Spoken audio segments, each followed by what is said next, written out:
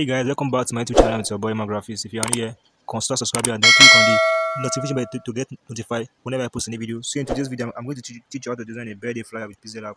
So let's get started. Firstly, I'm going to change the size, the height to 1.6, and then I'll delete this. So I'm going to change my background color to this gradient color here.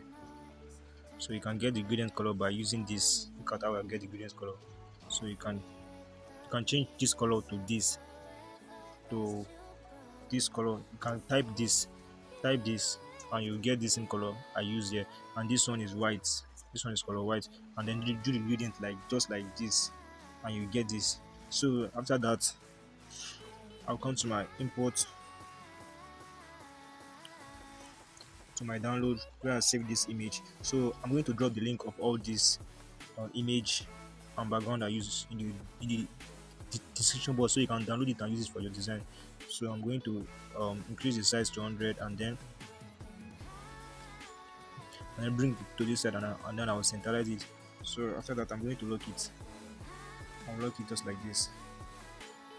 Okay, so then I come to my font, to my text and type happy, and then change the color to color black, to a dark black here, and then come to my font and then type the name of the font I want to use is autograph. So I'm going to drop the link of the font.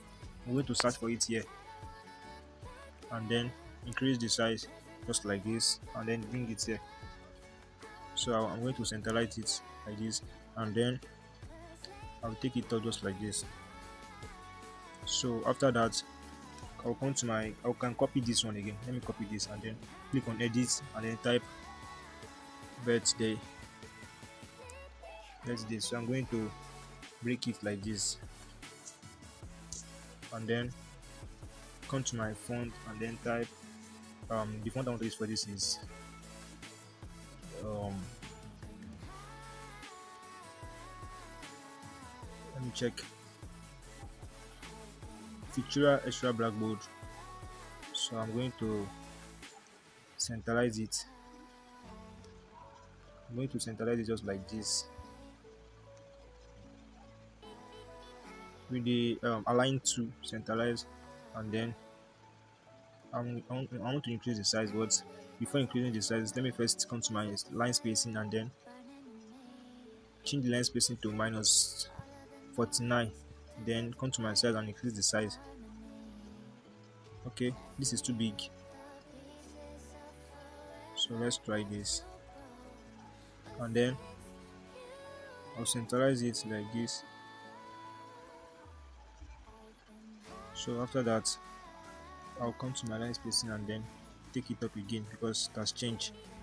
So -87 will do, and then come to my color and change the color to a dark blue, just like this blue here.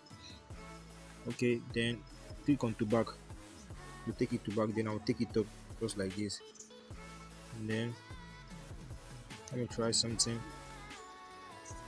So then I'll take this up a little bit. So I think this is okay.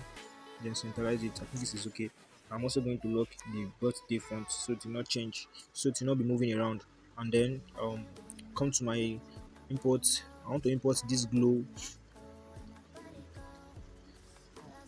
effect background. Okay, this is it. I'll import this background and this effect, and then I'll change the color to this blue color here, and then I'll click on to back, then come to my layout side, and then take it so that it will be on the birthday. You can see it here. It's like an gradient effect on the birthday. So I'm going to leave it like this, and then I'll also lock it, and then click on this image, this lady's image, the celebrant image. Then come to my shadow, enable the shadow, then click. I'm going to choose this blue color again.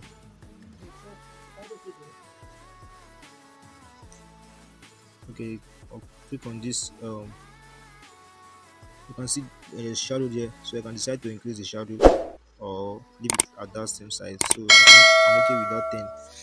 So that one is gone for that. That is for that. Then I'll come to my color filter.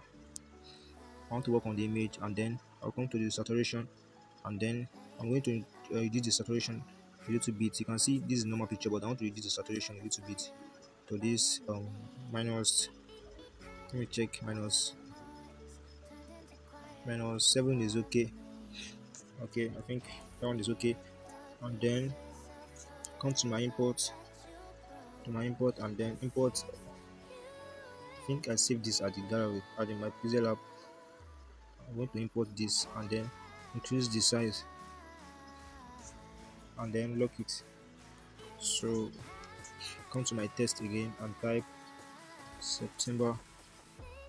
I think September is still will be there, 02, and then to my font, and then I'm using this Futura bold italic font, and then I'll bring it to this side and then centralize it, and then change the color to color black.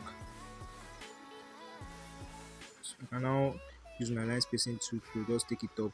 So that is for, so if I like, I want to reduce the size a little bit, it's too big, so that's for that. And lastly, click on this, copy, and then edit, and then type Atima Graphics, design Atima Graphics.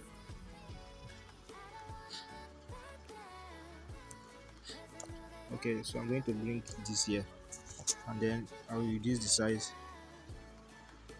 of this and increase it a little bit. So I'll change the font to a light font, a light Futura font. I think this is good, and then I'll bring it to this side. So after that, the last thing here is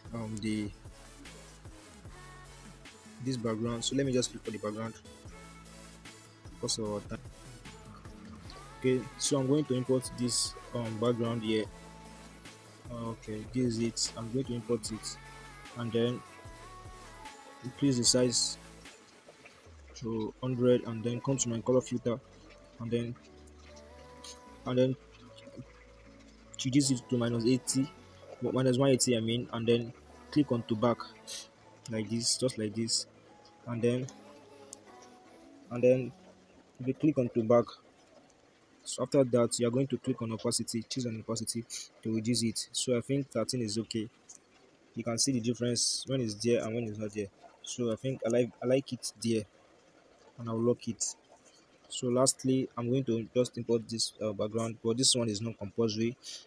For my PFCC app, this one is not compulsory to put this and then color filter, I think color blue. So I just want to add something like a motion effect here. Is this one is not really necessary there, but I'll just add it there. It's not, I don't want it to show too much. I think this is now okay. So we are done with this beautiful girl birthday flyer. So thanks for watching. Kindly subscribe to my YouTube channel, and then click on the notification bell to get notified whenever I post a video. Thank you. See you in my next video.